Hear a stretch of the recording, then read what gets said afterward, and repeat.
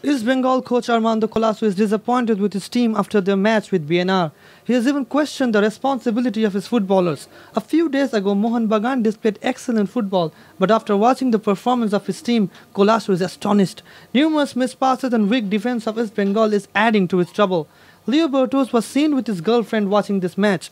Armando Colaco returned to the dressing room with a sad face. He is not at all happy with his footballers. Let's hear what he is saying. You're satisfied? You saw my face? School boys will play much better than this type of football. Any coach which scores 4 goals and then take 1 goal, technically they were strong in the second half. Both the centre, especially Raju, was a casual, careless. That's not the way to play football. Disappointed. That's what I can say. Disappointed the way my boys played. And I hold myself responsible.